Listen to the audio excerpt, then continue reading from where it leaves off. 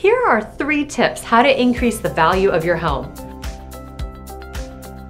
To start, it's important to make a good first impression. The first look can make or break your sale. Potential buyers have already judged your house before they walk in the door, and in today's market, they've even made judgments before that when they saw photos online.